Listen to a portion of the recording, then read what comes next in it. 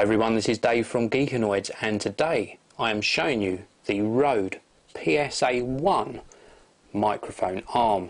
This is an absolutely superb product. I wanted to give you a close-up look at it first before actually showing you how it can help you with your microphone setup. Now this is it actually in situ.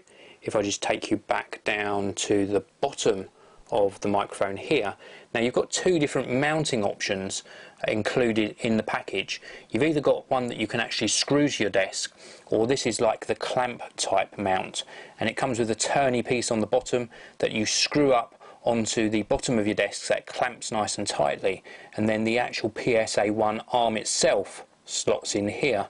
And then you've got various parts where you can actually angle the arm at different angles, as well as some cable management further up the PSA1 to keep everything nice and tidy. And this is a big fat sort of XLR cable, so you can see how tidy it keeps that in place.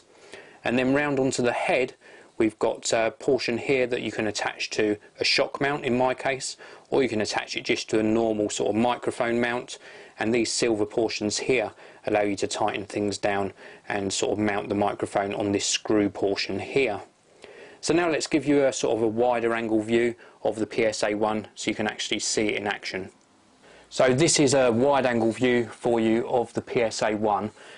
Absolutely fantastic design. It looks quite big and it does take up quite a bit of space, but the actual motion is very, very fluid. You can see here that it's rotating round on this base super smoothly, and then of course you can position this in whatever position you want, rotate it round more, and it does just fluidly go back up, so you can keep your microphone out of the way when you're not using it.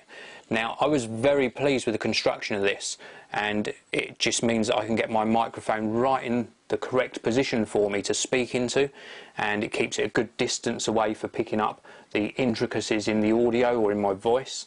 And it's just beautifully constructed. I've got a pop filter attached to here as well, and I've just sort of quite crudely screwed this to the mounting point up here. That's probably not the way you're meant to do it, but it works for me.